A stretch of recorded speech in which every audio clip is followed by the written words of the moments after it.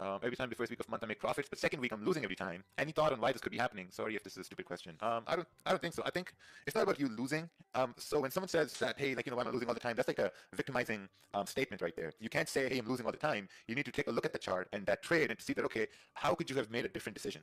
If let's say someone took a sell here on gold and obviously didn't draw down right now, you have to ask yourself, okay, how could I have taken a buy for price to continue moving bullish? That's the most beautiful thing about hindsight is, right? Hindsight trading is always 20/20, right? You will always understand where price is moving, where price is going. So, that's what I do all the time. If I'm missing this trade, I'm not going to enter right here. I'm going to tell myself, hey, listen, this was the perfect entry right here once we broke the high. How could I have aligned myself to take that entry, right? Rather than saying, oh, I missed this trade. Let me take a trade up over here.